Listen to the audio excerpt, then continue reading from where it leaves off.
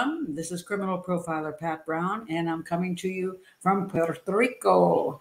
Yes, I'm still on vacay and having a great time, but I can't forget you guys, so I'm here. And before I start, do tell me if you can hear me because I'm going to show you. I'm going to show you my setup so you can see what I'm dealing with here. So tell me if you can hear and see me before I keep going, and you cannot. Um, do let me know. Let me show you. Let me show you my setup at the moment. So you look at this now and you say, "Oh, looks just the same as she always does it." But oh no, at home I have a studio. Well, it's my dining table, but it's my setup. Look what I'm working with now. This is I'm in Airbnb. I already knocked a picture off the wall in the bedroom where I did my last show because apparently when I put the green screen up, it just whatever held the picture up fell off. And so now I have the green screen over the television in the living room.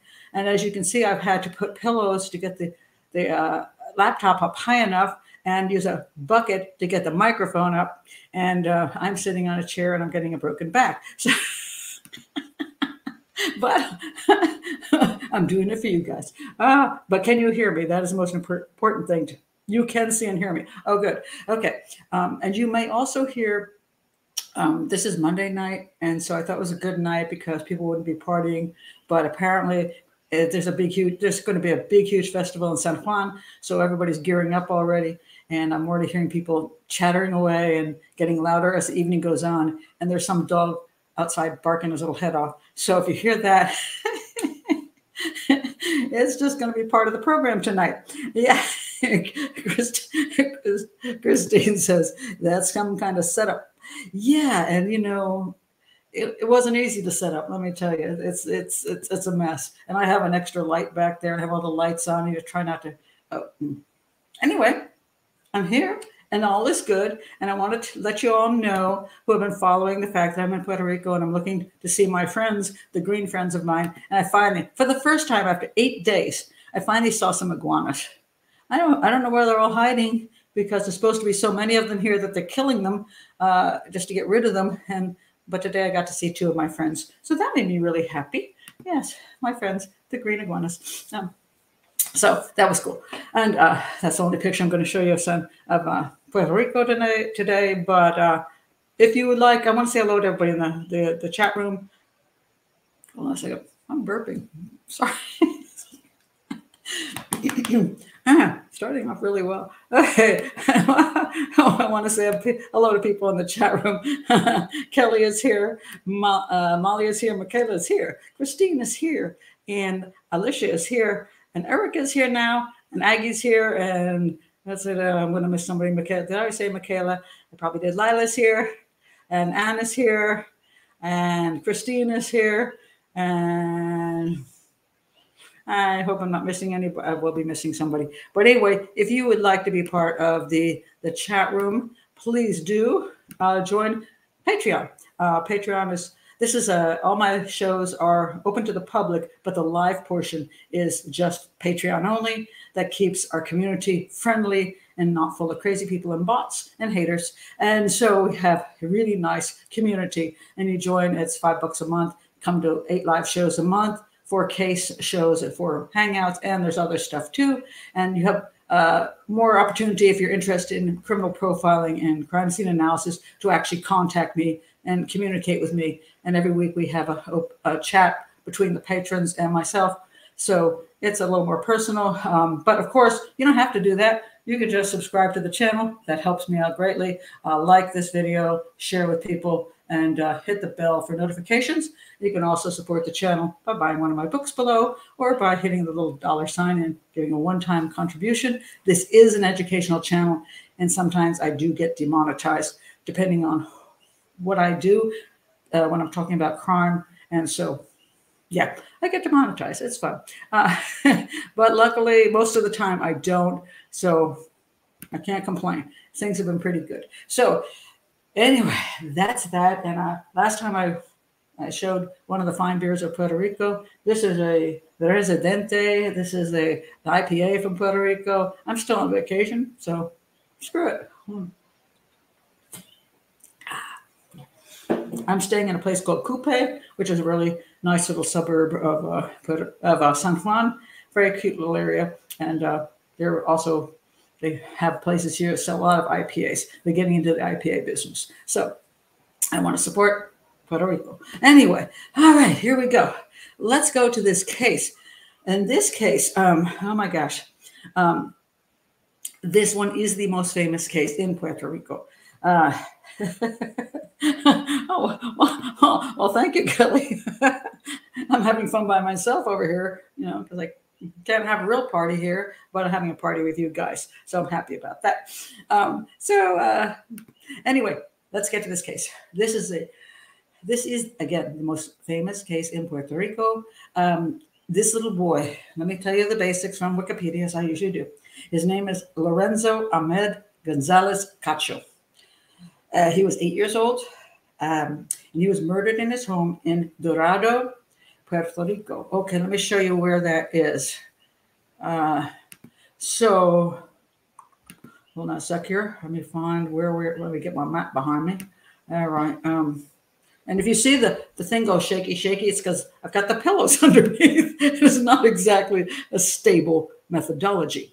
Okay, so this is San Juan, and right over here, Calle Bruma is where he lived at the time, and this is in a development called Dorado del Mar. It's a very nice development, and this is one of the things that shook San Juan all of Puerto Rico, because this was a nice home in a nice neighborhood, and it was shocking that a little boy was murdered in his own home. And what's more shocking, it's never been solved. So he was murdered in 2010, March 9th, 2010. In the house with him was his mother, Ana Cacho, and his two sisters. So there were 3 people in the home when he was murdered. All right. Now, let me tell you a little bit about where the location is. It's kind of funny. So I'm here in Puerto Rico. So, I just got to kind of do a drive-by, which I did. I drove by this location. I was curious, is the house still there? Or is it completely gone? And it is still there. So the funny thing about it was, let me see if I can find this. Hold on a second. Hold on. Okay. Yeah. Okay. So the neighborhood is actually behind a mall. Okay. And apparently the mall was there at the time because there's a Burger King that plays an important role in this case. And then when you go into the neighborhood, it's a pretty little neighborhood, nice little houses. They're not ostentatious houses, but they're nice houses. It's definitely upper middle class, I would say. You have to have pretty decent money to live in this location. And so the funny thing about this is, let me show you the entrance to this place. So here's the entrance. Now, one of the things Ana Cacho, the mother, said was that when she hired a private detective, and the private detective was told if he wanted to enter, that what he should do is go here where the hotel was and just say to the guard, hey, I'm going to the hotel, and he'll just let you in. And then you can just drive around into the neighborhood. And she says, what kind of crappy security is that? There's no protection in this neighborhood. Now, 13 years has gone by. So I'm driving out to Dorado, right? I get here and I'm sitting in my car, right? And I'm like, do I try to go through the hotel gate like they did 13 years ago? Are they not going to ask to see my key or some proof that I actually am at the hotel? And so I didn't know what to do. So I got kind of like, oh, I shouldn't do that. So I was just going to turn around. So I'm over here now, right? And this is the residential entrance, right? And I try to turn around. I realize there's no way to turn around. I'm stuck. There's nothing I can do but go through the gate here, right? See where that car is? I have to go through. And I'm like, and it's got the gate down like this. And I'm thinking, must have something on my car, or I have to flash something. And I'm like, but I don't know how to get out of here because I can't turn around because it's like one way where I'm sitting. So I'm like, I don't know what to do. I'm hoping there's a guy in the booth so I can just say, hey, can I turn around? So anyway, I come up to this gate and the gate just opens up and I just drive on into the neighborhood. And I'm like, really? Man, and Cacho, it hasn't improved in 13 years. You can still just drive into your neighborhood. And there was nobody in that booth, and I don't know what kind of security that was. So anyway, I drove around the neighborhood, and I did indeed come to the house. Let me say, here it is. Okay, this is what I saw. And you can see this area here, and the windows are these are new windows. You can sort of see the shape of the house, and you see it matches this door over here. So it is the same exact house. They've just gotten rid of this tree in the front, and they've brightened it up. But this is the same location. So I was able to see. Oh, do you hear the dog now? The dog is back. I'm hearing the dog bark. Can anybody hear that? I'm just curious whether, as I go on, whether you can hear the stupid dog. Maybe a nice dog, but I don't know that dog. Does anybody hear the dog? Just let me know. I'm curious. But yeah, you hear the dog. So frustrating, and there's not much I can do about it. So try to ignore the dog. Puerto Rico, hey, it's in the neighborhood. I'm not in a hotel. I'm in a neighborhood, and people have dogs. Okay, hopefully I'll shut up after a while. No, no, it's not my dog. I'm in Puerto Rico. I don't have any dogs here. Actually, at home, my daughter next door does have 3 dogs, 2 German Shepherds and a cockapoo, I think it is. But no, not here. It's not my dog. Oh, you can't hear. Somebody else says I can't hear the dog. Well, it sounds like it's in my room. Have another beer. I only have 1 beer. Somebody, 1 beer. And I'm not drinking to excess, but I'll drink. Okay. So anyway, this is the house. And the reason I wanted to see it was I wanted to see what kind of neighborhood it was. I wanted to see how accessible it was, and if it would be really strange for somebody to come into that home and kill the little boy. So it was fun. I kind of felt guilty as I drove by a few times and felt creepy. And I don't usually do that kind of thing, especially when I'm not actually being a private investigator. But I feel, these people, I don't know who they are, who bought the house and fixed it all up, but, it's their home now. And, yes, a boy did die once upon a time, but that's the way life goes. So anyway, Doggo likes my show. No, Molly, Doggo hates me. Just wants to screw me over. I mean, it's like, oh, I'm so annoyed. Okay, anyway, so now, if the dog will quiet down a wee bit, I want to tell you what happened with this. What? I'm not sure what that means, Christine. Okay, so anyway, I want to get to this really bizarre case. All right, so let's talk about who the little boy was. Okay, so hold on a second here. I'm in a little bit of a different situation because of my circumstances, so I'm a little harder finding things here. Okay, here we go. All right, now this little boy, this is his dad. Okay, the two sisters are blurred out. He has a little sister. He's 8. The little sister was 5. The older sister was 13. That's dad. But dad and mom were separated at the time, so only the mom was in the home with the 3 children. So that's important to know. Dad was elsewhere. Dad never was a suspect in this case, in spite of the fact that apparently her mother couldn't stand him. So she spent a lot of time saying, I think he came in and killed his son, because who knows why, but that's what the grandmother said, because she just really didn't like the guy. Okay, so and let me tell you what book I read on this case. So I want you to understand where I'm getting my information from.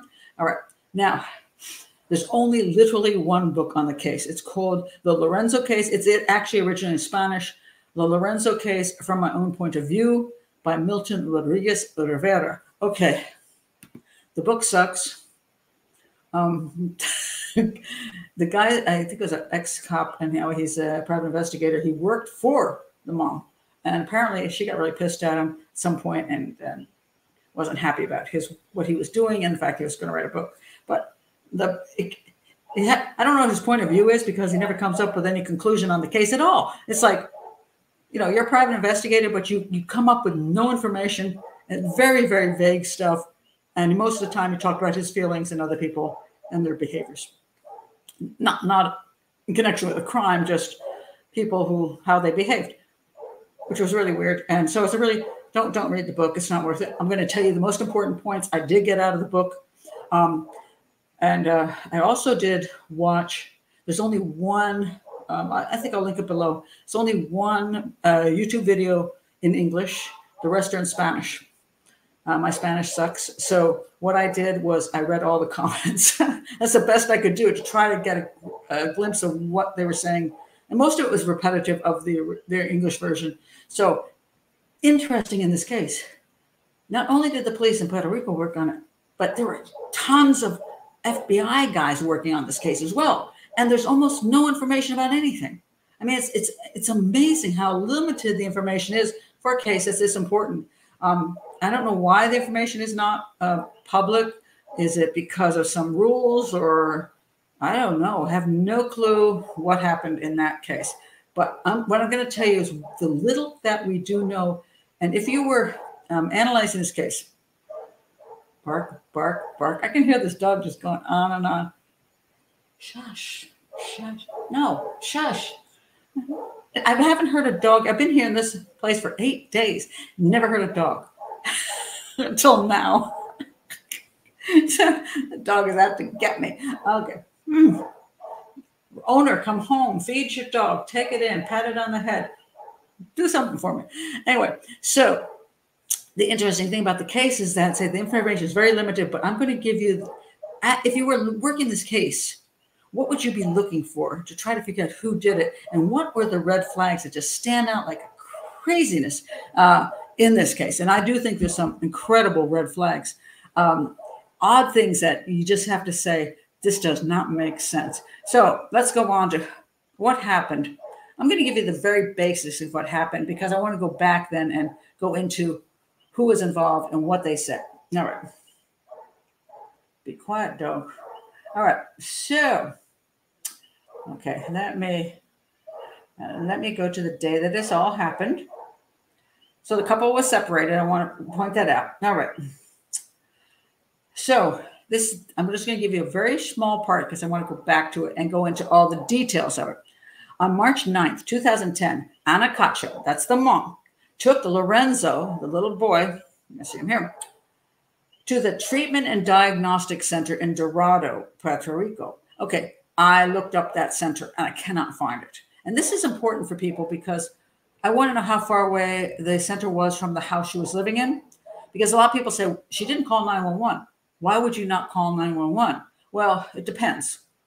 If you believe you can get down the street in 1 minute, but it's going to take 911 to take 5 minutes to get to you, I might think I'm going to toss my kid in the car and drive the 1 minute to the center. So I'm not going to hold that against Ana Cacho because I don't know how far away. The center was in Dorado. That's where she lived. I don't know how far away it was. It's the middle of the night, so there's no traffic. Maybe she thought she could get there quicker than 911 could get to her. Maybe she didn't think 911 could tell her anything useful about saving her child. Now, I'll get into that later. All right, so bark, bark, bark. Sorry. It's going to drive me nuts. Okay. So anyway, she arrived at the diagnostic center, treatment and diagnostic center, at between 5 and 5:30. So it's like a hospital. I think it's like more like a clinic, like one of those all-night clinic things. It doesn't sound like a true hospital, but one of those smaller places. She arrived at between 5 and 5:30 with Lorenzo covered in blood. The child was pronounced dead at the clinic. Upon questioning, Cacho claimed that her son had fallen from his bed at their home in Dorado del Mar. However, this version was discarded by the autopsy, which revealed severe injuries to his face and head, which included let me read you what the autopsy report said. And this is also bad Google translation, so I do apologize. The pathologist who performed the autopsy maintained that the 8-year-old boy's cause of death was severe head trauma caused by a blow to the head and 3 wounds. One, now I don't know if this is accurate because it's really screwed up, so I'm just going to get as close to it as I can. One above the left temple, one above the eyelid, and one on the nose. Now, I'm not sure. It sounds like to me it's like left, wait a minute, eyelid, wait a minute, temple, eyelid, nose. But I can't guarantee that. All right. They said, this is very important. We're going to see later why this is important. He said the wounds that the boy received on his face were compatible with him lying in bed. The doctor described the wound on the nose as the most lethal and maintained that the wound Lorenzo received on the right temple. Okay. They said left temple originally. So now, see, that's what I'm saying. Things something messed up. They said left temple, now they're saying right temple. Was compatible with his killer spitting the knife with a single movement. Now, I don't even know what the heck that means. I don't know if it's a bad Google translation, but I think what he might be saying, I'm kind of guessing here, is that it's a possibility that the stab wound went from here. Wait, I'm trying to do something here. Here to here to here. In other words, you know, it might be one stab that caused all of this, or it could be, I don't know, because it's very poorly written. Now, also, the claim is that the boy may have been hit on the head against a wall by his assailant. So, in other words, smashed against a wall, stabbed in the bed. Very important. All right, so now, Ana Cacho has come to the center, and she said her son fell from the bed. And they're doing the autopsy, and they're like, not exactly. So now the question is, and of course, immediately people say, well, she's lying. The question is she lying? All right, let's get into some more parts of the story. All right, let me show you the suspects in this story, because there's a bunch of them. And I want to point out that every suspect, Ana Cacho was a suspect. Her husband was never really a suspect, in spite of the grandmother, Anna's mother, just really constantly saying that he did it. He was never a suspect. Let me show you a couple other guys. All right. So now, let me tell you what Ana said was happening at her house. All right. She said that she was home with the three children. All right. And this is her boyfriend. I think this is the boyfriend. This is the boyfriend. He wasn't really a suspect because he was not supposedly there that night. However, she said she had a friend over. It's one of these two guys or both of these guys, because there's a lot of stories about why these guys are even there, you know? Okay, so she said a friend was over, or maybe two. And she said that they went and looked at some pictures on a computer, and then they went into the living room to watch some TV. While they were sitting there, they opened the side doors because the night was too hot. They took the opportunity to have a beer each, one beer each.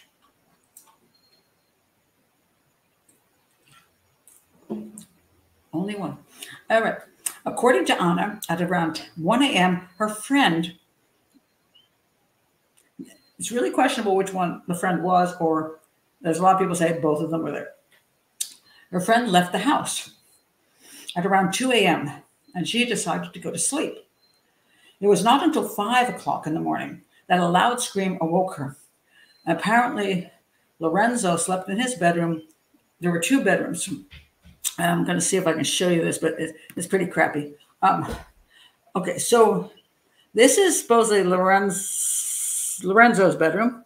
And over here is the oldest sister's bedroom. Supposedly he was sleeping in the bed with his little sister, the 5-year-old. Because he was 8, she was 5. And then the 13-year-old was over here. Okay, this is his bed. Supposedly, Lorenzo's sleeping in the bed with a 5-year-old sister. And the 5-year-old sister wakes up and she has blood on her. So she runs upstairs to her mother's. And again, if you know something different than me, because I am struggling to get any credible information on this case, and the private investigator didn't do a very good job of helping me out. So you're welcome to write in the comments of anything that I've got wrong here that you actually know is true, and you got a link it, because I can't find it, because I work my butt off to find links to this case. Anyway, the daughter supposedly, I'm going to get into the whole issue of the daughter telling her this. Supposedly the daughter woke up with blood on her, and she ran upstairs to her mother and said, Lorenzo got blood on me. There's blood there. Lorenzo's got blood there. So Lorenzo's bleeding. Anna noticed that her daughter's hair was full of blood. So she ran down the stairs to the first level to check, and she found him, Lorenzo, and she realized that he was bleeding profusely from his face. She called and yelled at him, trying to wake him up, but he did not respond. So she ordered her daughters to get dressed immediately, and she took off with them to the diagnostic and treatment center. Lorenzo's mother told the investigator that while holding her son, do I want to go on with this a second? Okay, before I go on any further, I'm going to go back to that in a minute, but I want to point out the characters here. All right.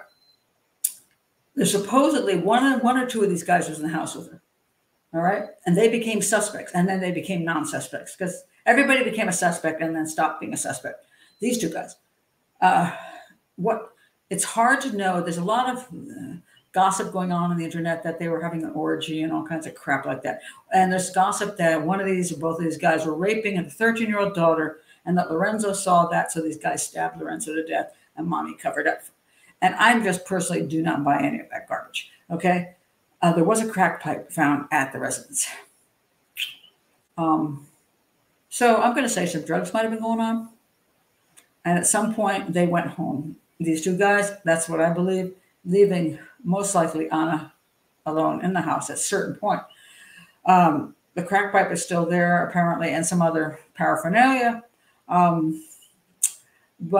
I personally think if these two guys had killed her son, Anna wouldn't be so cooperative and just cover it up just because she was doing some crack. I mean, I find that hard to believe. I also find it hard to believe that these guys will walk out and not clean up after themselves if they actually killed the kid. So I don't buy it. I don't buy that these guys are involved.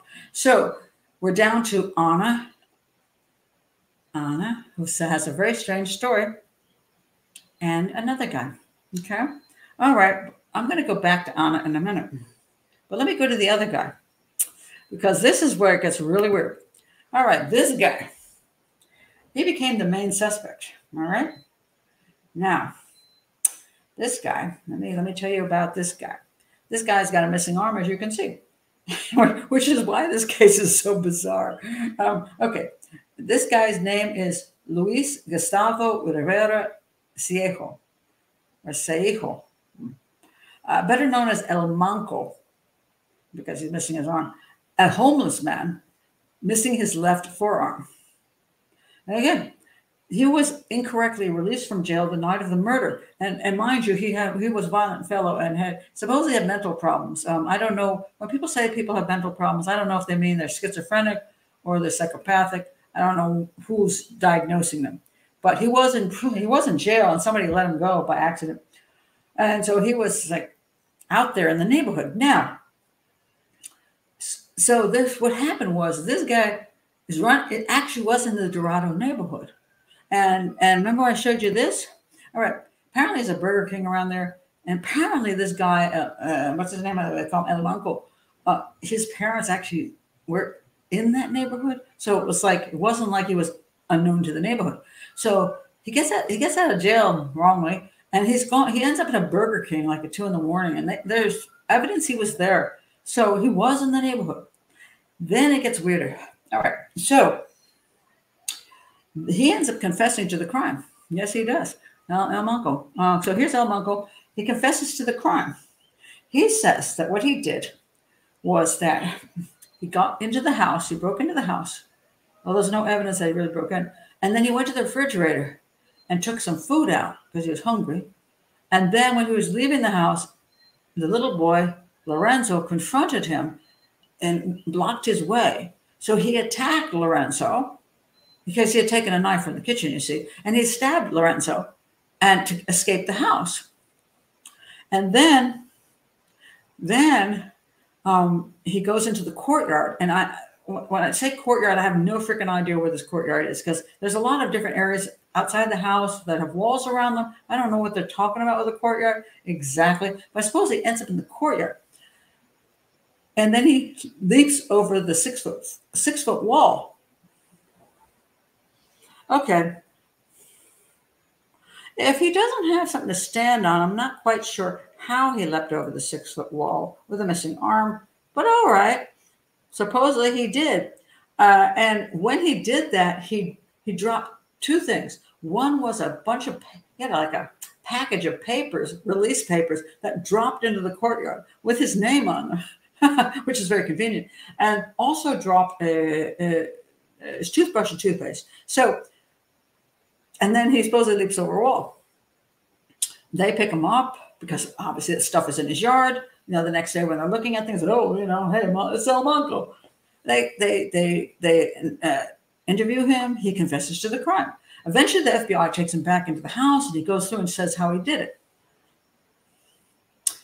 But then they were going to charge him, but then they dropped it because they found out after they tried to do as much forensics as they could that there was zero evidence he was ever in the house. And what's interesting to me is that where's the knife? So the guy supposedly steals a knife from the kitchen and drops his bag off his shoulder.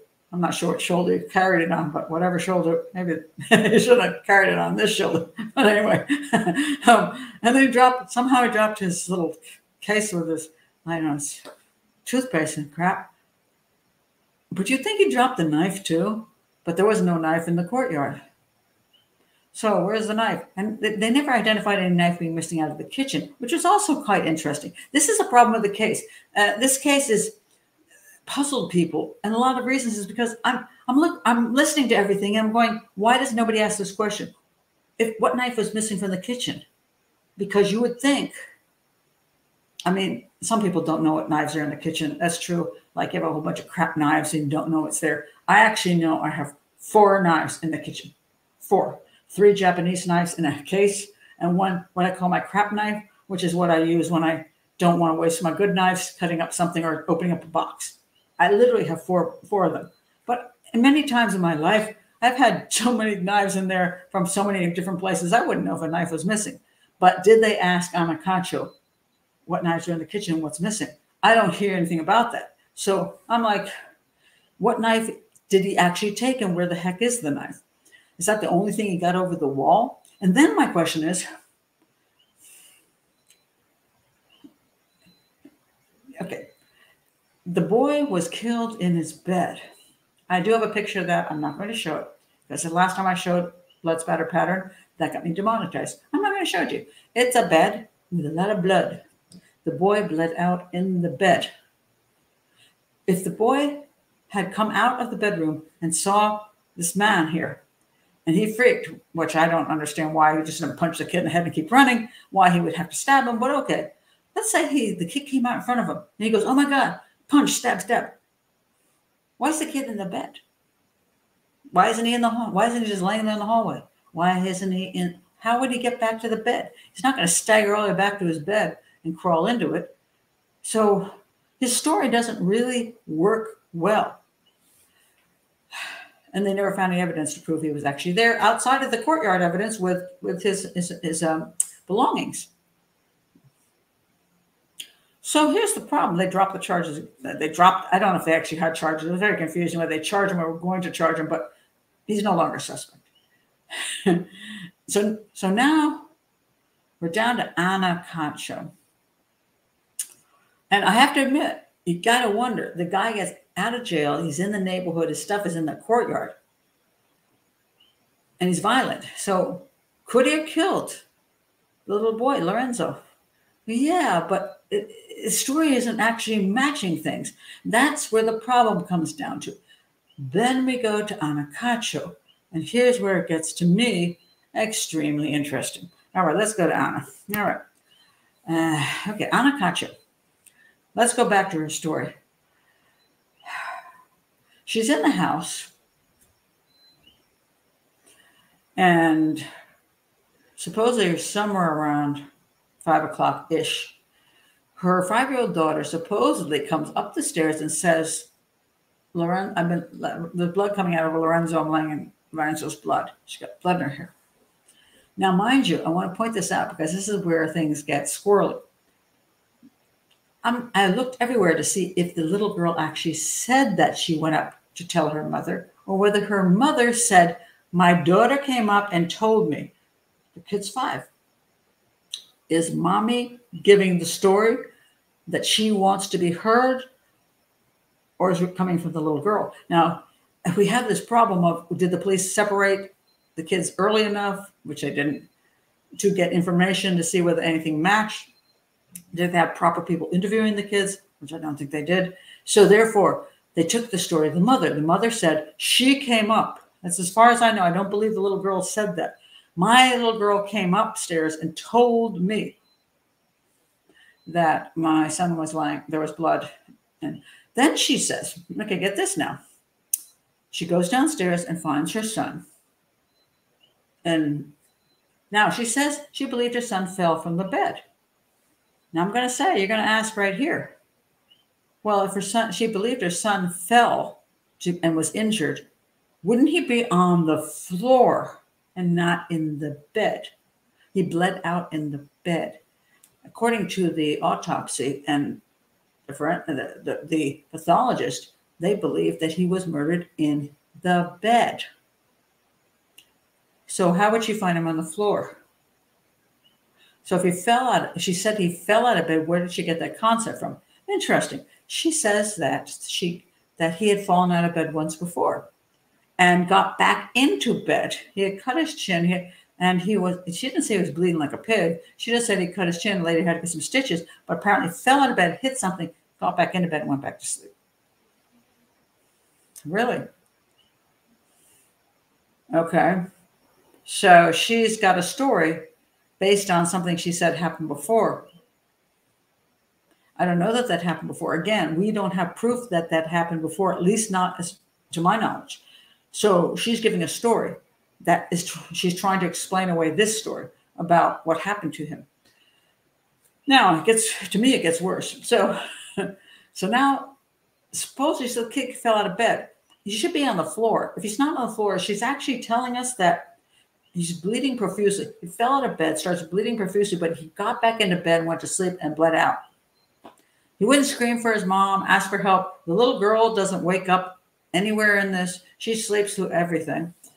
And he somehow just bleeds out in the bed after falling and getting back in. Doesn't go to mommy and say, Mommy, I hurt my head. Nothing. Okay. So now she says she finds the child. She said he thinks she fell out of bed and he's bleeding profusely. What's the next thing she does? This is the thing, to me, is the massive red flag.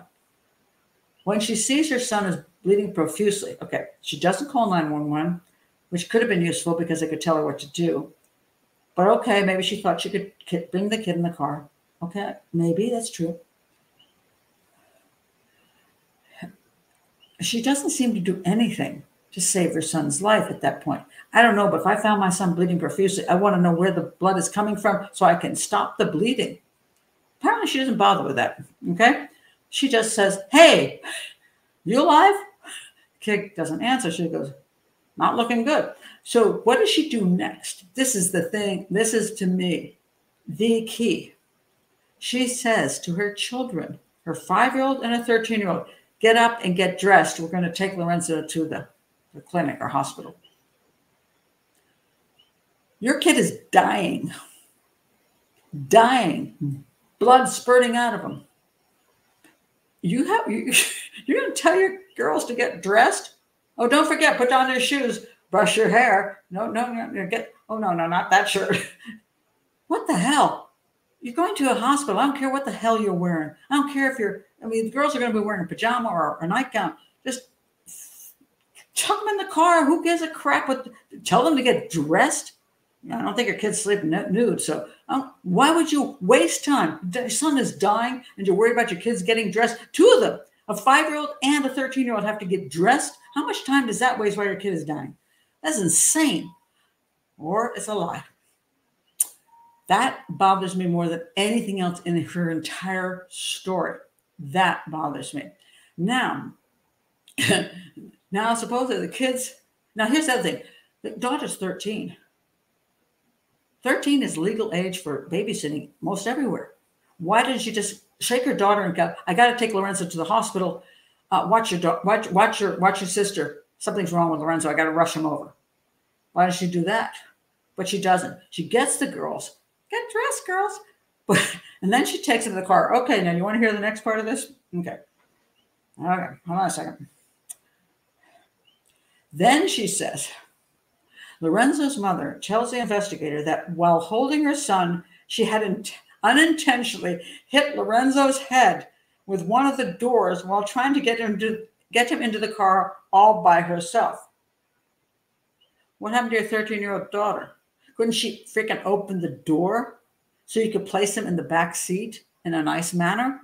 So she opens the door herself and smashes her kid's head into the door. Now, I don't care. There's no way you're going to cause a fracture of the skull to the point where he dies from it, from opening a car door and hitting her kid's head. That's not that big a deal. Why is she saying that? The only reason I can come up with is she's giving that story is because she knows that his head hit something prior to her putting into the car. So she has a cover story for why his head is hurt. So her story is she hit his head into the car. She was putting him in because apparently her daughters were still changing their clothes and getting all prettied up. All right. So on the way to the center, she had told one of her daughters to call her grandmother, her father, and one of Anna's girlfriends. What? Sorry, I have to laugh here. What? She tells her daughter, well, obviously she didn't tell the 5-year-old to do this. She told the 13-year-old daughter to call her grandmother, that's her mother, her father, and one of Anna's girlfriends. Why the hell does Anna's girlfriends have to know any goddamn thing about what's happening that night? I mean, the only person that really should know is the father of the child. Maybe I understand the grandmother, but not one of her girlfriends. So she has her daughter calling 3 people. And if she could have her daughter doing that, why don't she just leave her daughter at home with the 5-year-old and tell her, I got to take Lorenzo to the hospital, call your grandmother. All right.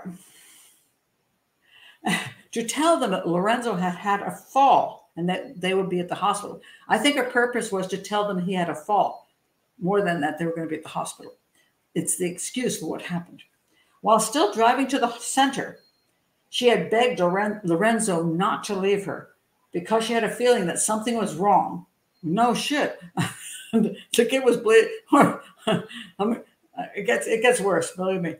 I mean, she's now saying he's bleeding too much. He couldn't have been bleeding too much. You know why I wasn't bleeding too much? And she said, well, I'll get to that. Hold on, Lorenzo. She kept telling him until they arrived at the center. After leaving her daughters in the car, okay, she doesn't leave them home, but she can leave them in the car. She started calling at the door of the center to ask to be seen. So now the kid's in the car, like dying more, supposedly. All right, then they get the kid in the hospital, all right? She told them that's what happened. But here's the problem.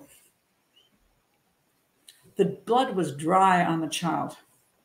His body was cold. When she found Lorenzo in the bed, the kid was dead. Long, long dead. She knew he was dead. It's one reason probably why it didn't matter if her daughters got dressed or not. You know, I mean, hey, take your time because he's dead. You know, just go ahead, change your clothes. So she takes him to the hospital. And so the story sucks. It really sucks. So the question is, why is Anna giving this story? Now, interestingly, she doesn't give a story about somebody broke into the house to kill her child, which, you know, if you find your child stabbed up, the first thought you would have is somebody broke in and killed my kid. Because, I mean, they had a guy, right? What about this guy, right? I mean, this guy supposedly actually was the suspect for a long time. The question I have is, if that's the guy, why didn't she say, I thought somebody broke into the house? I'm scared. I believe somebody broke in and killed my kid. She doesn't go there, which I find fascinating because she goes to the accident story. So this is my opinion, she could not possibly know at that point that he had been anywhere near her house. And there's a lot of people who have a big conspiracy theory about how they planted his evidence in the courtyard and all this kind of stuff. But to me, that doesn't really work because the police found that like the day after. And so I'm like, I don't know how they would have done that. And I don't know, maybe they did, but she didn't seem to know anybody could have been in the neighborhood to break into her house and kill her kid. So you could say on one hand that she really thought her child had fallen out of bed. He was just bloody. And she just jumped to that conclusion because she had no clue anybody could have killed her kid. So she jumped to a conclusion. That would be reasonable if everything else didn't not make any sense. I could go with that. Maybe if she was doing crack and she was out of her mind and she wasn't thinking clearly, maybe she did see her kid and go, oh my God, you must have fallen out of bed, But the other thing she says, telling her daughters to get dressed, tells me that she already knows he's dead. Secondly, that she comes up with the excuse for why he has a bashed-in head by saying she hit his head into the car. There's too many things that are off that make me think she knew exactly what happened. And what she knew happened wasn't that anybody broke into her house. And so she tried to cover up a stabbing murder with an accident. But why would she stab her kid to death? And a lot of people think it's the two dudes that were killed her kid and she's just covering up. And I just don't buy that. So the question is, would she have stabbed her own child? She was doing crack cocaine. That can send you in a frenzy. It's possible that the kid came out and said, I'm going to tell daddy. She got pissed off. She killed him.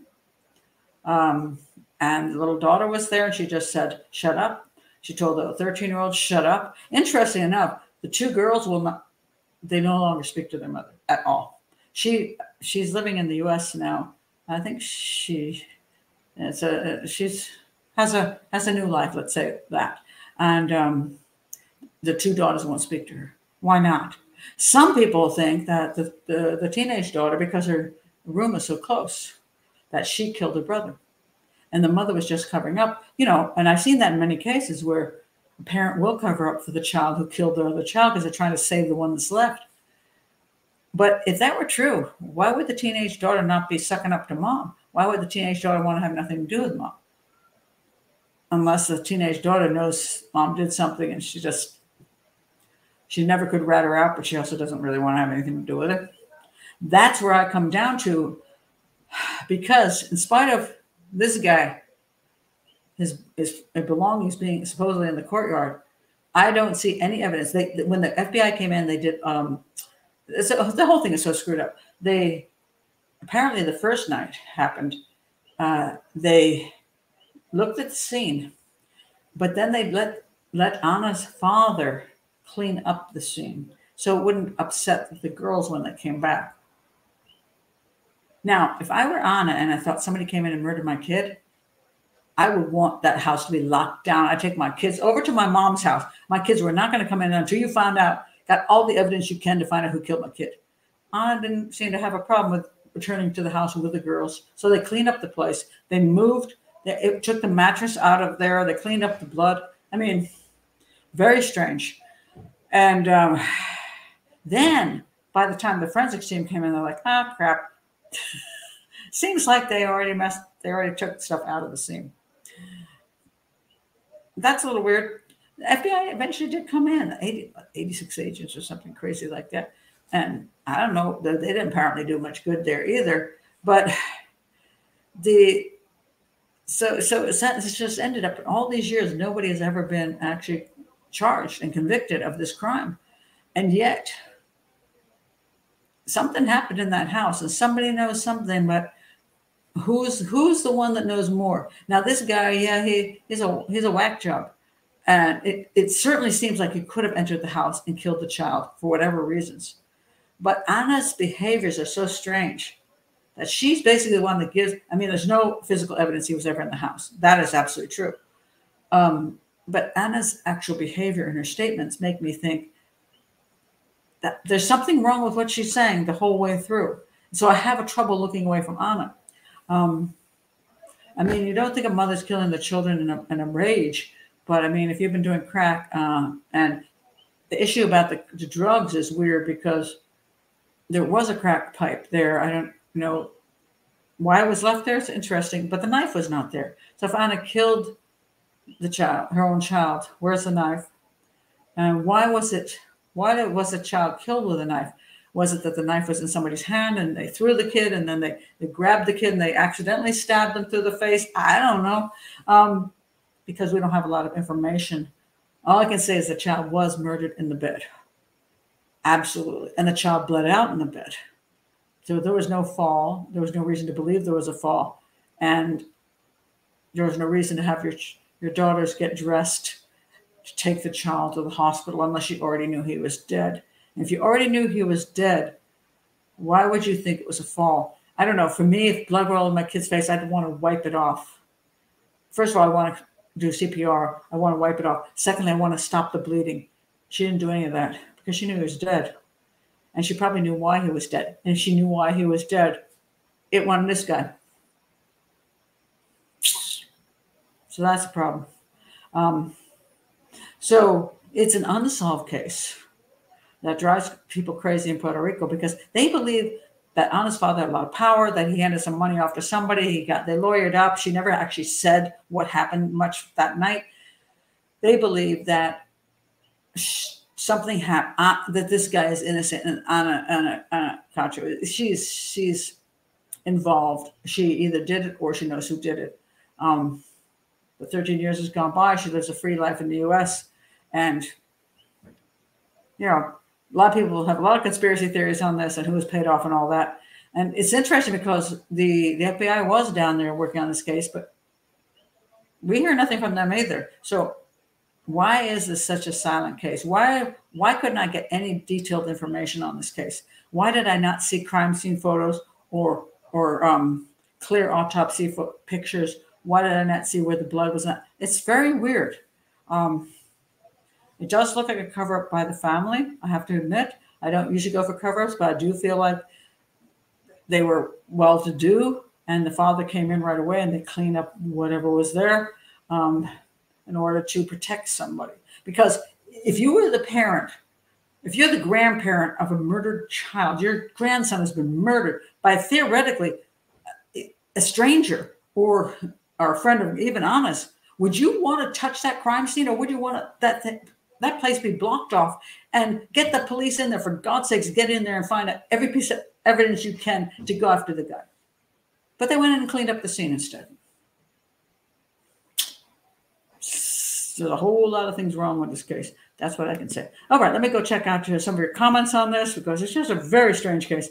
And the dog did stop barking, so so thrilled. All right, let me go. Oh, that's a good point. Sounds like weird crime preservation. It was pitiful. I'm surprised the police allowed that. Yeah. I don't know. They were crappy at what they did. That's all I can say. That I don't know why they did such terrible preservation of the crime scene. That is absolutely true. Okay. Sorry. I gotta go. Y'all had to make me laugh here. Okay, wait a minute. Let me go back up. Aunt Deanie's here too. Okay, let me go up here a second. All right, I'm gonna go way back up to the top now because you got some great.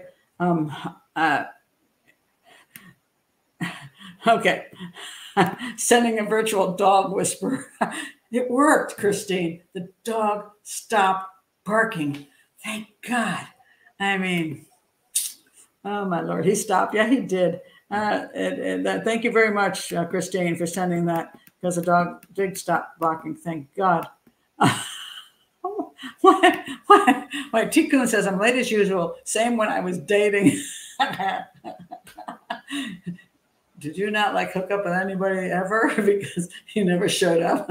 I love it. All right. Drugs were involved. Yeah, there's a whole bunch of issue about the drugs, okay? Drugs were involved. The question was, what kind of drugs, what kind of effect did those drugs have?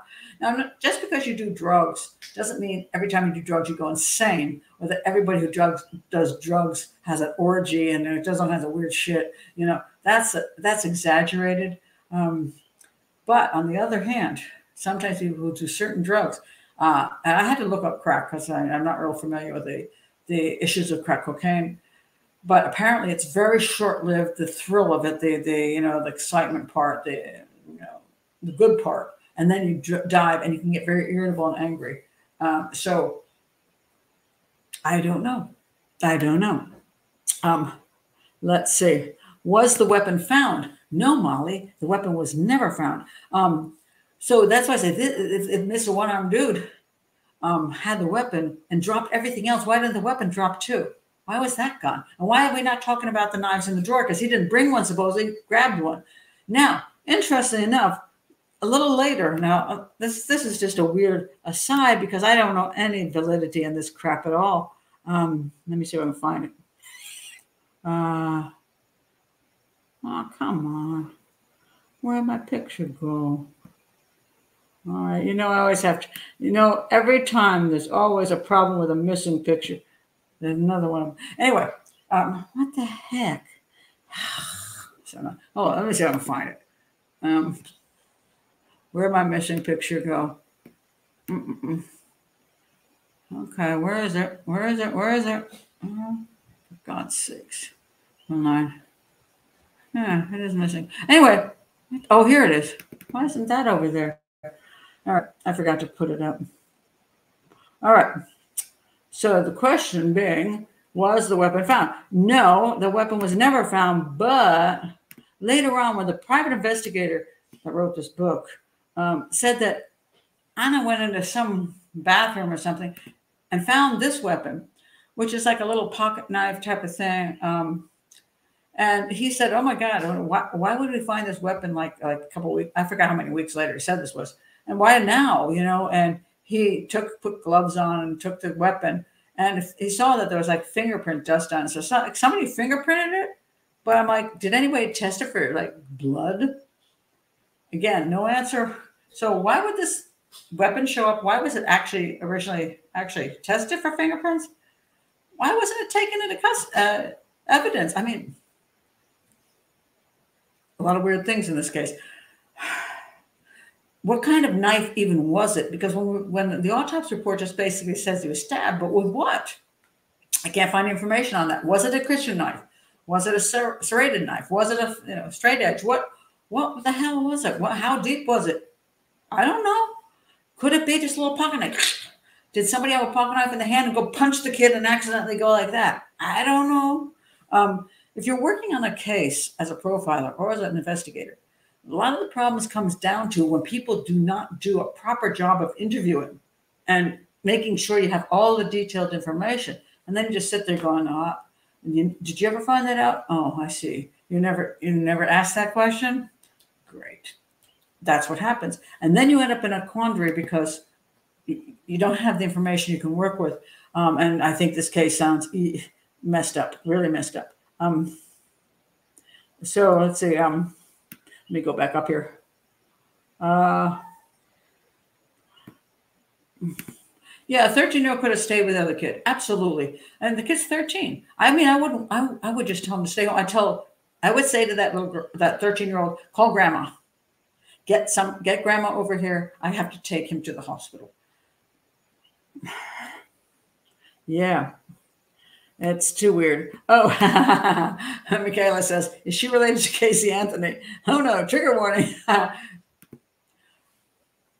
Good question. Now, admittedly, there's a point here where we're talking about the parents were in a very contentious separation, a very contentious divorce. And apparently, this was his only son. She, on the other hand, a couple daughters, okay, we're going to be sexist here, but that's the way it works.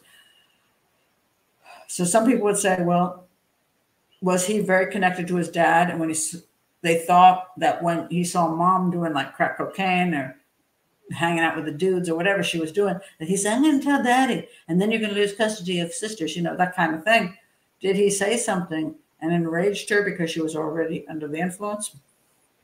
Don't know. So it's a question. Alicia says she's complicit. Well, You know, if she had just gone to the hospital and said, I found my child who's bleeding. I don't know what happened to him. And her kids were like stayed at home or they were in their night clothes. I might not have thought so much of it. She could have like for example, she could be like under some influence of a drug where she's not thinking clearly. I get that. But the problem is she was thinking clearly. She was thinking clearly enough to come up with a story that she hit her kid's head into a car door, which to me is an excuse for why his head was bashed in. She had too many stories. I think he fell out of bed because this happened to him before. She's too clear on her explanations. So if you're like whacked out of your head, you shouldn't be too clear on those either. So she just given some mumbo jumbo about, I don't know, I found my kid like, messed up and I just started thinking of the hospital. Okay. You didn't know he got stabbed to death. You're not thinking clearly and you didn't expect your kid to be stabbed to death. All right. Maybe you got a drug problem, but you didn't kill your kid. But the things they chose to do make me wonder. And I still wonder when she said her daughter came up there and said she was lying and blood was in the bed and her daughter's hair had blood in it. I don't know if any of that's true. That really bugs me. And I would like to know what interview came up with that info, because it's also very possible that her daughter was in the bed when all this happened and she took her daughter and stood her aside and said, you shut the hell up. Blood on hands. You shut the hell up. Don't say anything. And she did. And then she just said to the doctor, my daughter came up and said this. And the daughter's like, it's her mommy. You know what I mean? It's her mommy. Oh, here's a good point. Michaela says, I would kill anyone who attacks my kid. I wouldn't even blink about it. So this is a good point. A lot of people think that one of the guys that was over with her doing like whatever they think they were doing, drugs, orgies, sex, whatever, rape. They make up all kinds of stories. That somebody got like, okay, so let me point out these dudes again. So to tell you who they are, because this is why people have so many suspicions. Okay, the guy on the left. Okay, let me hold on a second. Let me find. So the guy on the left is Camacho. That's her boyfriend. He denies being in the house when the incident occurred. He was not he was a suspect for a second. Everybody was a suspect. All right. Now, Colon, he was rumored to be there as well. He supposedly was connected to some very wealthy people, politicians. This guy in the middle was a federal agent working for the U.S. Immigration and Customs Enforcement. He was from ICE.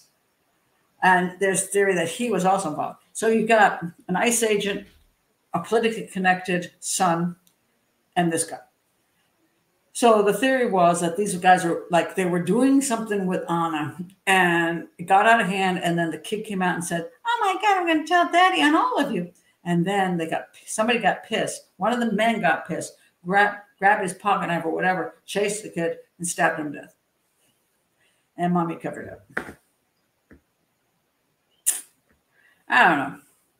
I have a bit, I don't know there's evidence of that. I think it's weird that they did all that they wouldn't have controlled more of the scene. They wouldn't have cleaned up. They wouldn't have gotten rid of the crack pipe. I have a problem with that.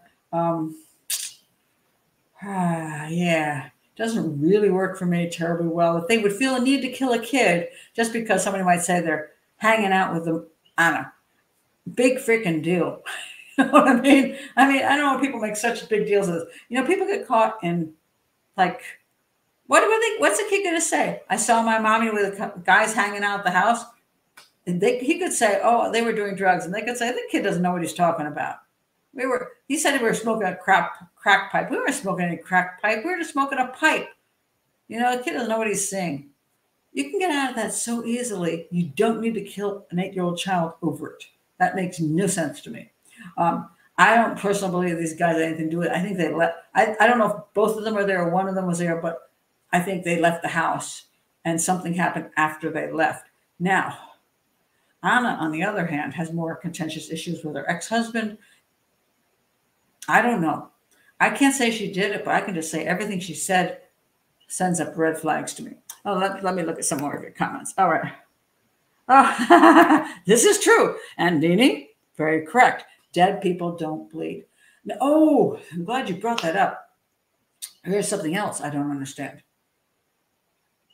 What's happening in the car? I don't hear anything anywhere about bleeding in the car. Now, if you put your child still alive and he's bleeding like a pig in your car, you're going to have fresh blood all over your car. I see nothing about the car at all. Why not? I don't understand what he was. Was he wrapped in a blanket when they put him in the car? When Anna put him in the car, did she just chuck him in the car without a blanket?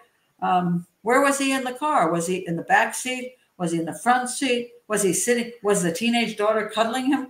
What the heck? Why don't we have not one shred of information about the child going to this semi-hospital in the car? That car should have been impounded. It should have been analyzed for the. I don't know anything about the car. It drives me nuts. I'm like, and nobody mentions it. It's the weirdest thing that people talk about this case. Very few people, but still. And that piece of information is extremely important as to whether the child was alive or dead in that car. But so thank you for bringing that up. I wanted to point that out. No, okay. Now, Alicia, you're new to this channel, and I want to tell you that I am a very I'm a person who's always concerned about everybody's feelings, and I want to be sure that you don't say things that are okay. I love it. Sorry, I want to do a fake chastisement, but I can't even get through it. Okay, was he left-handed? I love it. Okay, you're the perfect person to be here, Alicia, because I know a lot of people. Well, not a lot of people. Some people think I should be more professional, not joke, but I can't help it. And so I totally appreciate where you're coming from. Was he left-handed? Well, that's a very interesting point, actually, because he would clearly not be able to use the left hand in that, in the murder. And again, we know nothing about the actual stabbings, but I still don't understand how, if he stabbed this kid and he's crazy, how he got out of the house without leaving a blood trail into the yard, over the wall. Where the hell's the blood trail? Where's the hell the footprints going up a wall? I mean, it's not easy for him to vault over a wall. So, I don't know. It's a weird ass story. It doesn't make any sense at all. But Alicia, appreciate your sense of humor, because I got that same one. That's an interesting point. Oh, Molly, you're asking like an intelligent question. What was the time of death per coroner? I have not a freaking clue. The information is dismal. I can't get an actual autopsy report except these few pages.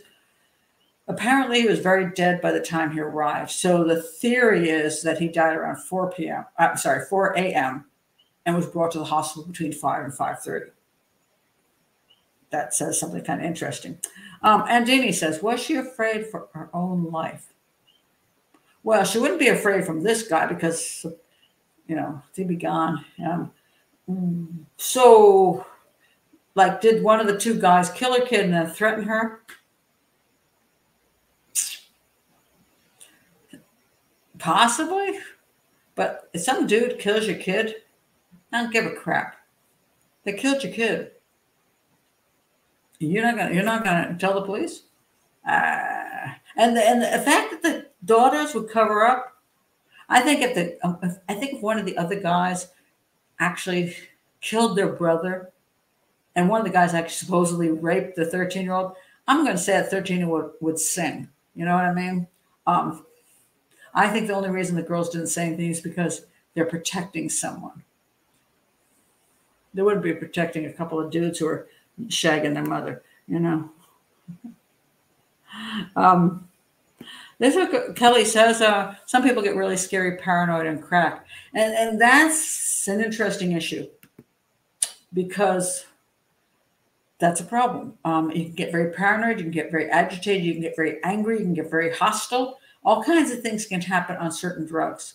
And if that happens, your normal, supposedly mothering instincts, if she had any, are not necessarily there. You don't see things the way you see things in normal life. I know that, for example, people who do cocaine or amphetamines feel very, very powerful and like nothing can go wrong and they can do anything, which is obviously not true. But they believe that because they feel that the energies going through their body and giving them this super positive attitude. Crack can cause all kinds of things. So she may have done something to her son that she had no intention of doing, but once she had done it, what do you do? So that's an interesting problem. Let's see what else you have to say here. And the father was seen giving an envelope, and this. Oh, let me tell you about the controversy issue here. Okay, let me find it. The case gained widespread notoriety throughout the island when the gossip news channel Super Exclusivo, can we say, made media shut the hell up because you're just causing trouble? Apparently, they just would not keep their mouth shut. They started following it closely. While following the case, a number of irregularities were alleged. Among those is the crime scene was not secured. That's true. And was cleaned after it had already been seen by investigators, but not before the forensic could thoroughly analyze it. That's also true. So I'll give them credit on that. They were right about that. Ana Cacho's father met with the governor at the time, Luis Fortuno, and handed him a mysterious envelope. The Secretary of Justice at the time, Antonio Segardia, resigned his post and became Ana Cacho's lawyer. That's a little freaky. Although this was seen as unethical by many. You think? Of the other three previous suspects, only Genaro Camacho was given a public interview. El Manco, who was accused of the murder in March 2016, was shown to have been diagnosed with mental problems. Again, I don't know what those mental problems are because a lot of times I find people are highly misdiagnosed. Was he schizophrenic? Was he bipolar? Was he psychopathic? What mental problems are we talking about? And I can't find that out. He had confessed at the beginning of the investigation and several other times, sometimes retracting his confessions. His confessions weren't considered valid at first because, according to authorities, they didn't add up, and the claimed murder weapon was never found. Some believe he confessed because he prefers jail to being homeless. On April 28, 2016, another judge explained the confession was full of errors and that there was no evidence, DNA, fingerprints, etc., that could prove the presence of El Manco in Cacho's residence. So, I also don't know how he was interviewed. Again, was he being fed information? He was clearly in the neighborhood, and his stuff was apparently in their courtyard. That's the part that gets really freaky. And if Ana Cacho hadn't said and done the things she had done, I would go with this guy for sure. But his story doesn't quite add up. None of the evidence proves that he was inside the house, and none of the evidence proves that some guy who just committed a crime was able to vault over the 6-foot wall with his missing left arm and not even leave any evidence, any blood evidence of the knife or anything. None of that makes sense. And Ana Cacho, her story sucks. So there we go. That's why that's why it gets very confusing. Let's see what else we have to say here. Well,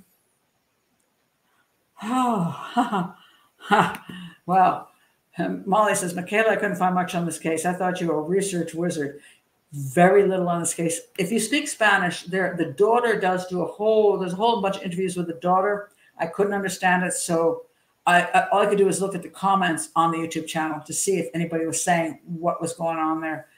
Very little on this case. I don't understand it.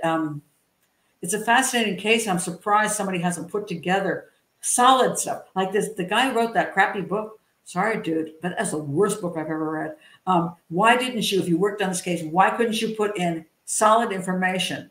What did she say? Exactly where is this location of this hospital? How far is it from the residence? All these details, none of it's there.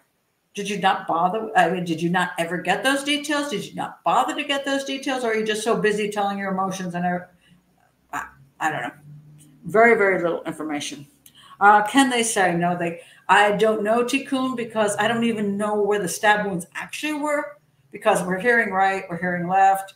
I don't know how. I would like to see the autopsy report. I would like to see pictures, because I don't know whether somebody did stab, stab, stab, okay, or somebody just did stab. In other words, they sliced through, not even meaning necessarily to hit certain points, but they just hit them. Don't know.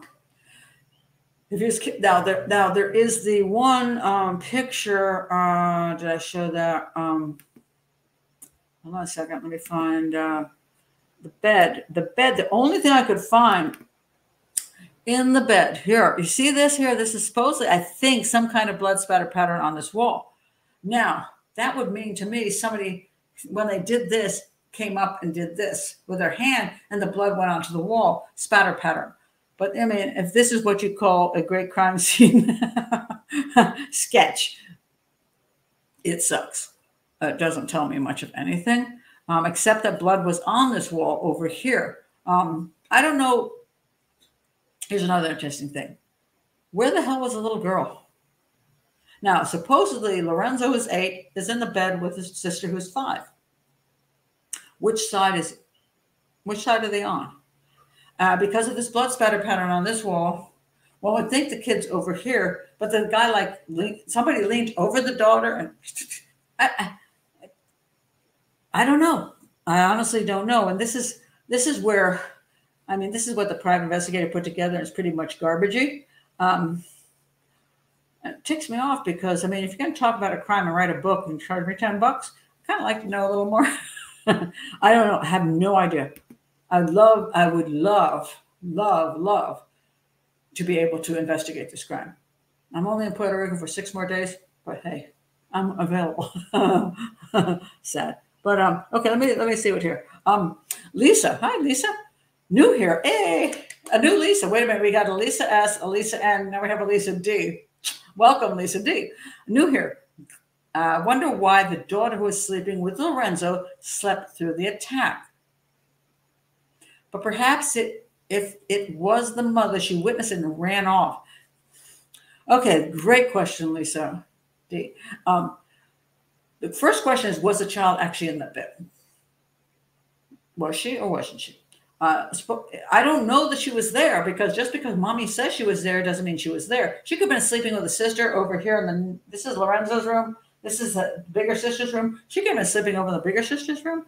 Who knows? She could have been sleeping on the couch, for all we know.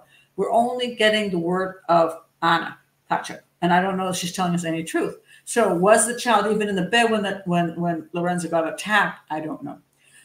Is it possible? Yes. And then she woke up and freaked, and the mother, I don't know. No clue. No clue that she was there when the child was attacked, or she wasn't there when the child was attacked. I would like to get Anna Cacho in a room and interview her properly. She lawyered up really quick, shall we say. And that's another interesting issue. Admittedly, I've learned enough to lawyer up really quick myself. But still, she did lawyer up really quick and didn't answer questions. So, very concerning. If there were only one set of prints, I think I know who did it. I still don't understand any of the print crap at all. I don't see, there's no evidence of any prints of any sort. So I don't even know what's going on there.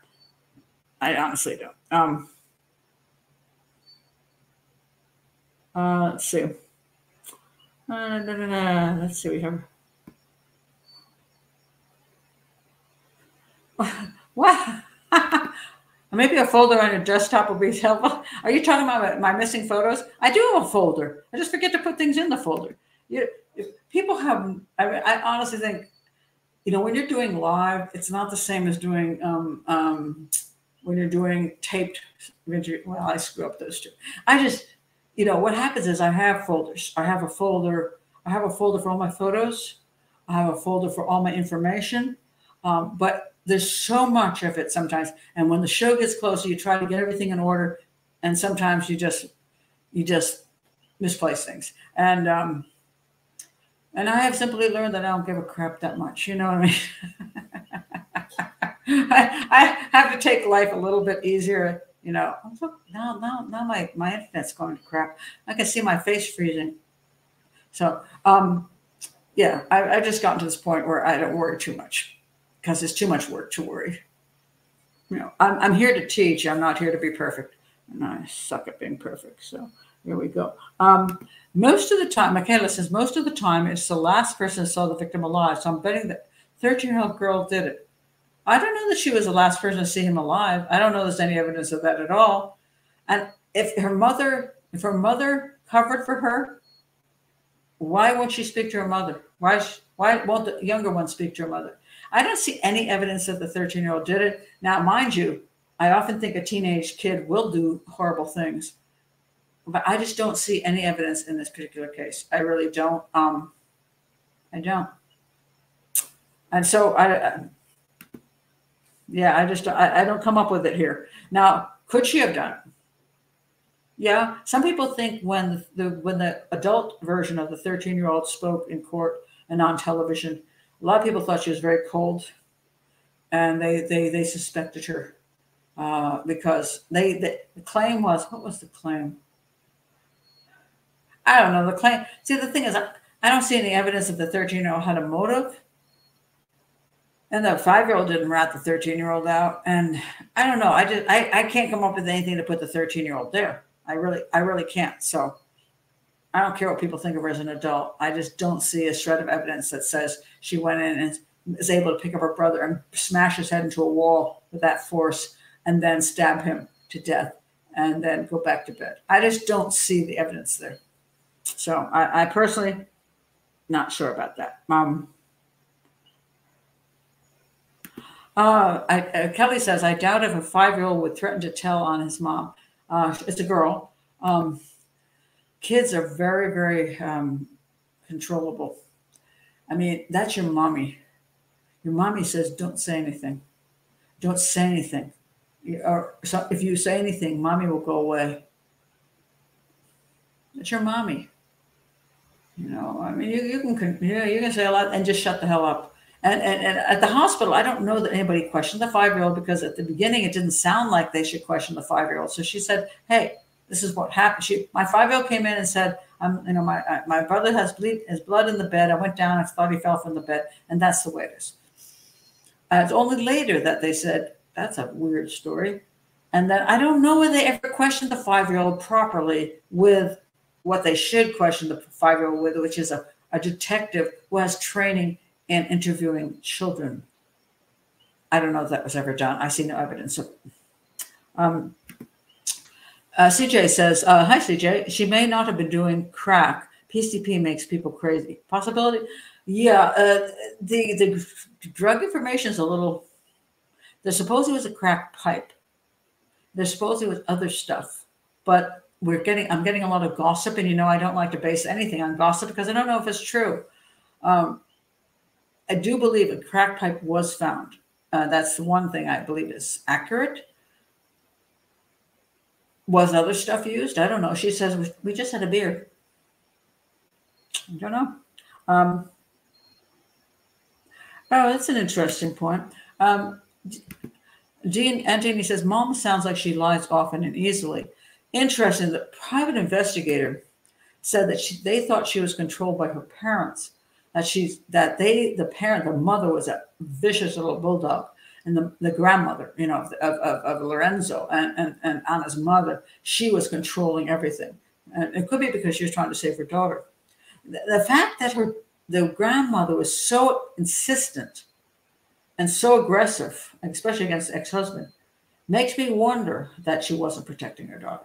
Because if it was a complete stranger came in and killed her, or one of those other dudes killed her grandson, she should be going nuts about that. Hey, those 2 dudes came to my daughter's house. She just invited them over as friends, and they went and killed her son.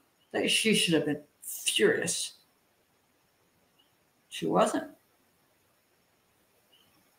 So, very strange. Very, very, very questionable. Let me see here. Aggie has an interesting. Maybe her son reminded her too much of her ex, and she took her anger on the child.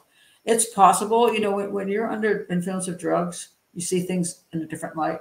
And also if the child is bonded more to the father because he's a boy, and he then holds things against you. We see the cherubic, cute little boy, and he's so smiley. The mother looks happy too.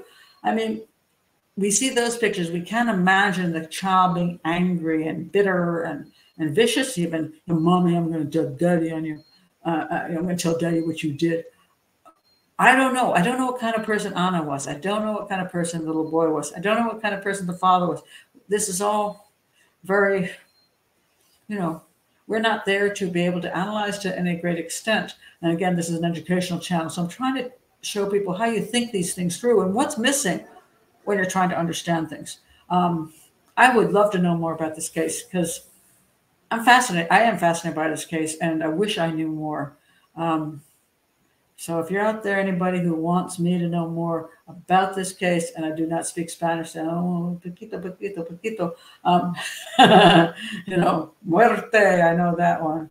I know a few little words, but other than that, I suck at Spanish. So if you're one of the Puerto Ricans who is frustrated over this case and have something useful to tell me other than gossip, I don't want gossip because I don't waste my time with that. But if there's somebody here who would like this case solved and wants to give me information that's actually valid and useful, this is one of those cases I would follow up on. I don't necessarily set out to solve cases. This is an educational channel to just teach people about profiling. But there are those cases that catch my attention, and this is one of them. One way, Tikun says, one way to hurt the husband if he was close to the kid. This is true. We have oftentimes the husband will kill the kids, the wife will kill the kids just to get back. A case here, 2 doctors, the husband killed his 2 kids to harm his wife. Yes, it's like the only way, if I can't have him, you can't have him. Or if he loves you more than me, I'll take care of that problem. Yes, it's a good way to torment the other person. Aggie says, was she drinking? Just 1 beer. That's what she says. Again, that's what she says. She has friends over for the whole evening. If you want to believe that, okay. A person recently hit my son's car while drunk driving. She swore she didn't do it, but it was on video. I think she was blackout drunk. I'm so sorry, Aggie. Yeah. People often downplay how much alcohol they do, obviously, especially when it comes down to a tragic situation. I mean, if you're just going to go to bed after you drink, who gives a crap? But if you committed basically a crime by killing somebody, hitting somebody's car, injuring them, maybe killing a kid, you're not going to say, oh, I forgot about this. Apparently, the information about whether Ana Cacho, whether she had used drugs that night or had alcohol, apparently that test went missing. So we don't actually know what she did that night. So again, this is why people are suspicious, because where's that piece of information? Did somebody get rid of it? And I don't know. Again, I'm not a big conspiracy person, but occasionally somebody does have some access to being able to make things disappear. I don't know. Allison says, if the family is powerful enough to cover up the case, they probably have influence with the media. This is true. And it's not very often that this happens, but sometimes it does. And the media is, I have a lot of issues with the media, and I've worked with the media for so many years, and now I'm happy not to be working with them most of the time, because they want to make money, and they'll do whatever they have to do under certain circumstances, and they will also go along with a program if it's necessary for them to survive. So, yeah. This is Antini says, poor parenting, poor policing, poor reporting. No wonder this case hasn't been solved. All of the above. No, it's really sad. All of the above. I thought he was 5. No, he's 8. The little girl was 5. He was 8.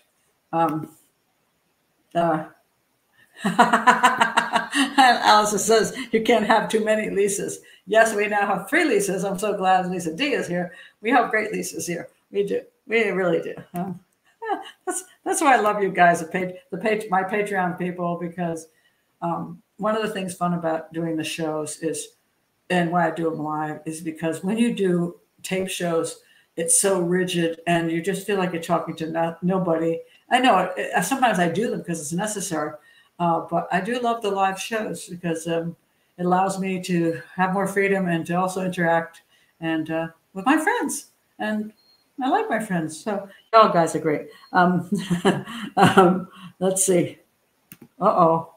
Having some live feed issues. Really? Is anybody else having a problem? No. It's when I came to Puerto Rico, one of the things I was testing was how hard it would be to be someplace else. I am plugged into the internet, and last time the internet went well, so I don't know if it's on your end or here, but you never know. It sucks sometimes. Well, thank you, Anthony. It's part of your charm, Pat. I love your charm. Oh, thank you. Yeah. I have to have some fun. I mean, I really do. I mean, I just simply can't. I can't live by just having to do so serious stuff every time. I would have a miserable life, and I'm past all that crap. I really am. I'm past that. And, maybe it's because it's fortunate. One thing people ask me, well, what's good about being older? I'll tell you, because I can survive. I don't have to feed a family and my children, and I don't have to pay for the house anymore. I don't have to do all this stuff that I cannot take a chance on screwing up. Although I have to admit, even when I did television, I sort of just did my own thing, and I don't know how I survived for 15 years. Honestly, I don't. I really do not. Okay, here's a good point. See, this is why I love your questions too. Lila says, but if the mother killed him, wouldn't she have been dripping in blood? Yes, but she also took him to the hospital, right?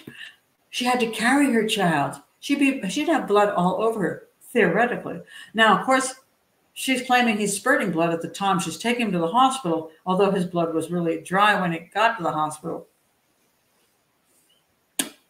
Yes. See the problem, Lila? So this is the problem I have with this case. It's like, what happened in the car? Where was the blood in the car? Where was the blood going from the bedroom to the car? Where was the blood on a blanket she was carrying him in? Where was the blood on her clothing? Where the heck is anything? And I don't know. I don't know because nobody's documenting this. I don't know why it's not documented. The private investigator didn't do a very good job of it either. Now, he could have said, I was unable to get that information. I looked to find out about the car, but I never got the information about the car, whether there's blood in the car. Why doesn't he say something? But he doesn't in his book. I don't know what the hell he was doing. To tell you the truth, I don't know what kind of private investigator he was. He had some good points on how to handle a crime scene, but I was very frustrated with the book. Very frustrated. So that's a great question. Kelly says, I wonder why the grandma hated the husband so badly. I don't know.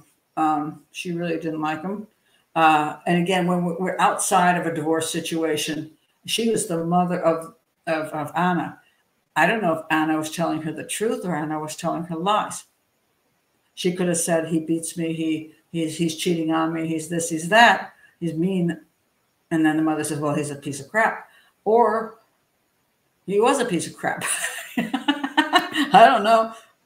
And I don't think the grandmother could know either, unless she really knows her daughter. Oops. I had the paper towels really good underneath my stand here, but they just moved. All right. This is, let me see here. Molly says, Pat said she's having just one beer, but not sure if she meant during the show or within the 24 hours after the first swallow.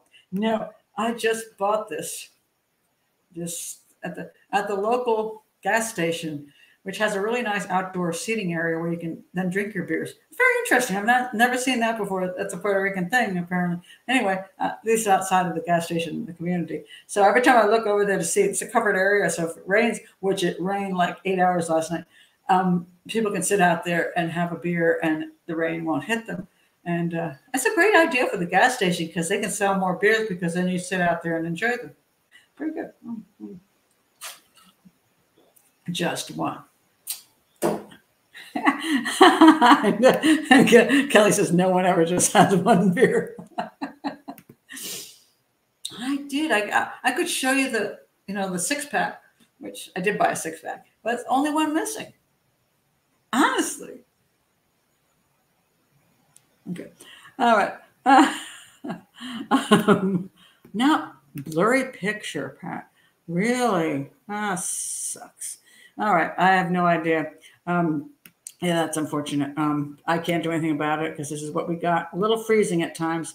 It's good in Scotland. Okay. Well, hey, Pam. It's all good in Scotland. All right. I say I have no choice here. Oh, it's good now. That was 15 minutes ago. Okay. Holmes would be stuck. It's a capital mistake to theorize before one has data. This is a good point. Insensibly, one begins to twist facts to suit theories instead of theories to suit facts. Yeah, I like that. I like that very much. Hello, do we have... No, I hear things from the other room. Okay, so it's my roommate here. She probably hit something. Yes, this is a problem. And again, this is why I say here, I'm not working this case, and I do not have access, and apparently nobody seems to have access to anything proper here. I don't have enough access to be able to say I can solve this case. Now, if I was invited in, and I could go into the police station, and I could see every interview they had, and I could talk to Anna Cacho and all these other people, I might have a totally different opinion in the end. I might say, well, if I'd only known this, I would think this. I don't. So from what we're having here, I'm telling you the questions I would have and the things that strike me as red flags. It's just as a profiler, these are the things I see, but that doesn't mean I can come up with an absolute. What I come up with is it's a question between Anna and a guy with one arm. And I just don't understand why, if it's a guy with one arm, why Anna is telling stories that don't make sense. That's the problem I have.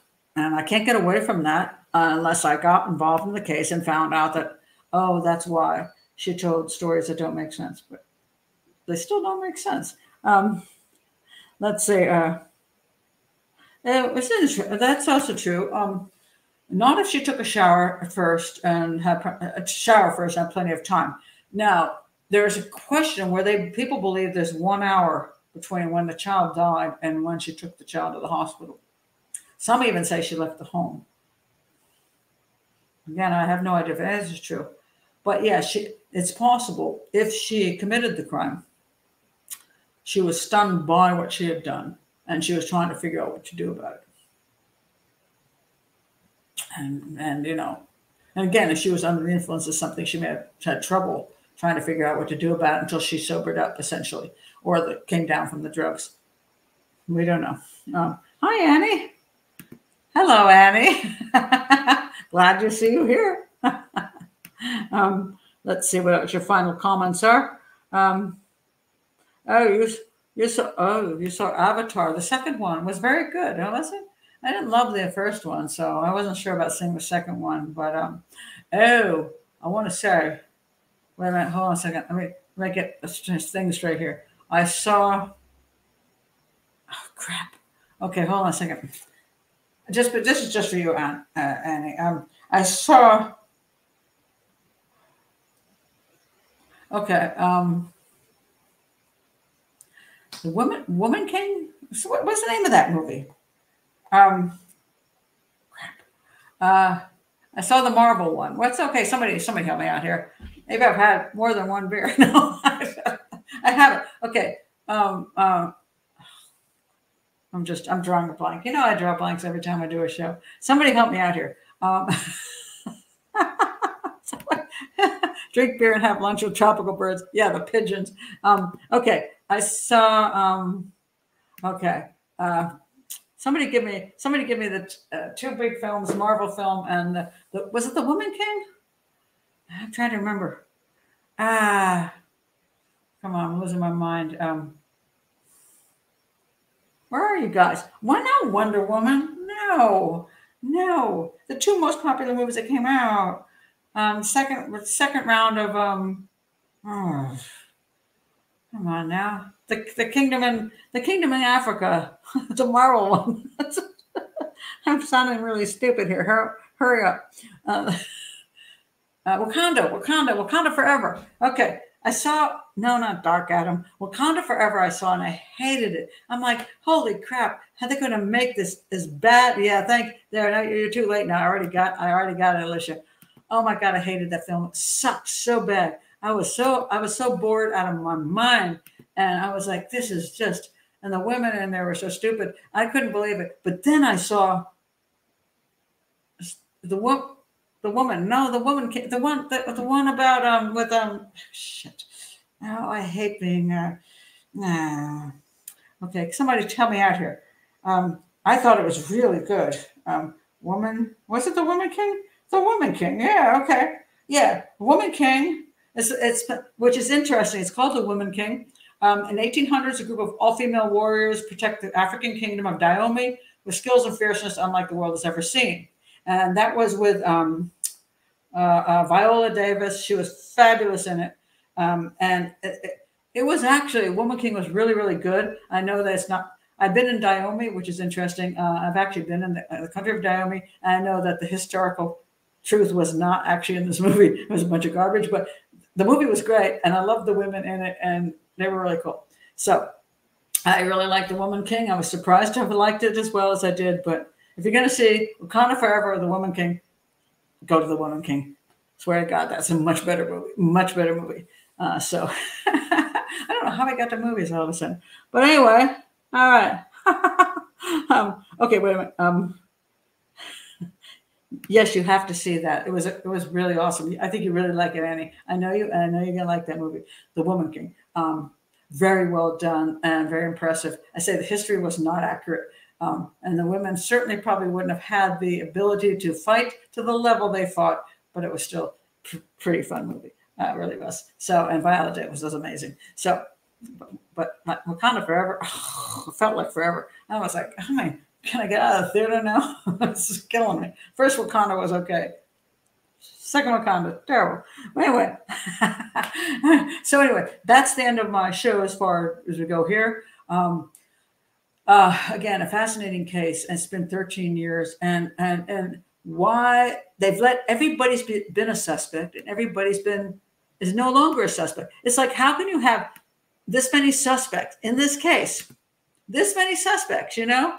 We have Anna's a suspect, and one armed dude is a suspect, and at least two of the guys that supposedly might have been with her that night, maybe even her boyfriend. At least 5 people have been suspects and are no longer suspects.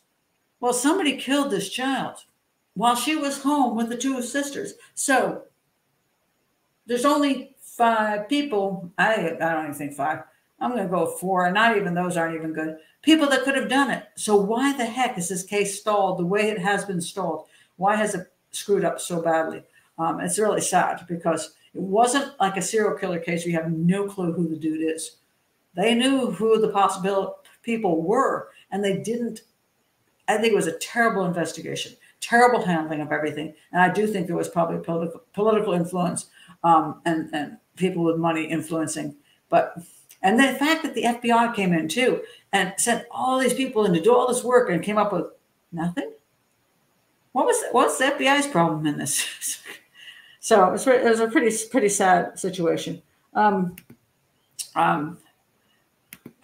Christine says her family is wealthy and has bought everyone. That's why it will never be solved. Maybe true. I do hope, I think I brought up some things in this video that's never been brought up before. Nobody's ever brought up the thing about her telling the kids to get dressed. Nobody's ever talked about the fact that he bled out in bed, so there's no way in God's earth he could have fallen from bed. That's impossible. I hope I brought up some things that have never been considered before, because I've seen the other ones on the show and nobody's talked about these things. And that bugs me because there's some really glaring things to talk about. The issue about, was there blood in the car? Was there blood? Where all this other stuff, it's very important. I don't know why no one's talked about it. So I do hope I've added something, along with the educational part. I do hope I've added something for people to think about, because I know the people of Puerto Rico, now they've been here for, a week. I know this is a very important case for them, and they're like frustrated over it. And I just hope I've added a little something. If anybody from Puerto Rico does see my case, and my video, yeah, it's not in Spanish, sorry, but I hope they can get something out of it and add to maybe, I don't know. I have no great hope that this case is ever going to be solved, but it is a really, really sad situation. And to point, Lila says at the end here, and why did no one call 911?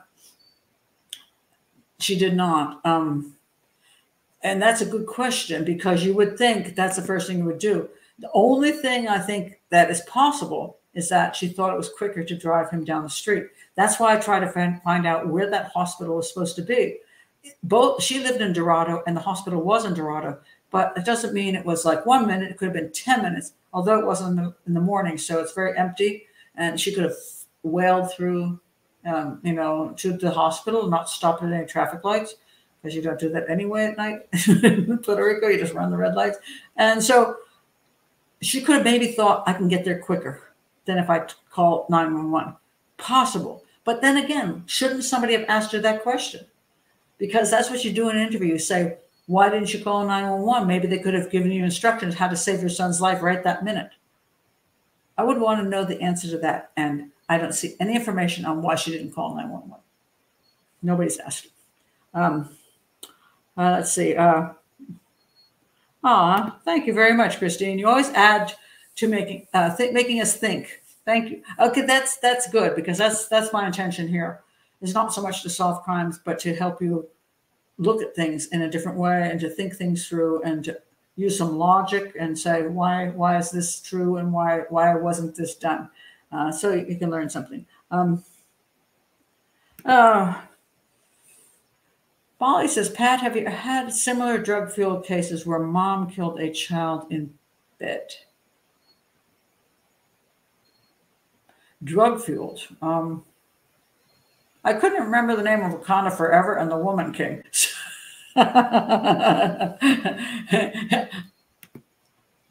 Yeah, when you do live shows, it's really hard to always come up with a name or something. So I'd have to think about that.